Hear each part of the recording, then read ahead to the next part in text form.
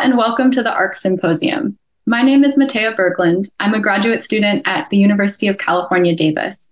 And today I'm excited to talk with you about my dissertation research, which focuses on using microbiomes to understand the impact of habitat change on juvenile salmon. Did you know that communities of microbes such as bacteria and viruses call your body home? These communities are called microbiomes, and they play important roles in your health.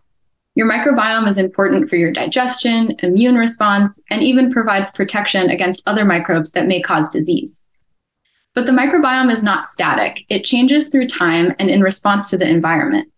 And so the functions and services that it provides can also change or be compromised. Because of its relationship to both environmental conditions and individual health, the microbiome is a promising tool for understanding how environmental change impacts wildlife. I conducted field and lab experiments to study the impact of habitat conditions on the microbiome of Chinook salmon. Chinook salmon are culturally, ecologically, and economically important species, but have experienced severe habitat loss and population declines, especially here in the Central Valley of California, where many salmon populations are now threatened or endangered. Salmon are an ideal candidate for this microbiome research because they naturally experience a range of habitats, including wetlands and rivers.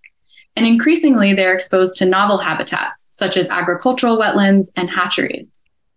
You may see intuitively from these photos that these habitats are different, and I expect these differences may cause changes in the salmon microbiome. In order to test this hypothesis, I raised juvenile salmon in each habitat and under different laboratory conditions, and collected skin swabs and gut samples from fish in each treatment. I'm using DNA extraction and 16S rRNA sequencing to identify bacteria in each sample. You can think of the DNA sequence like a fingerprint. Each bacteria has a unique DNA sequence that can be used to identify it, just how you can identify a particular person by using their unique fingerprint. These data will allow me to test for differences in the microbiome between habitats and treatments.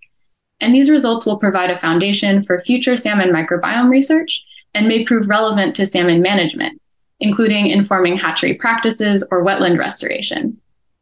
I'm currently processing and sequencing these samples, so I'm hoping to be able to provide an update on the project results next year. I'd like to say a huge thank you to the ARCS Foundation and all of the organizations who supported this project. This work would not be possible without you. And thank you for joining me today to listen to this session. I hope you enjoy the rest of the symposium.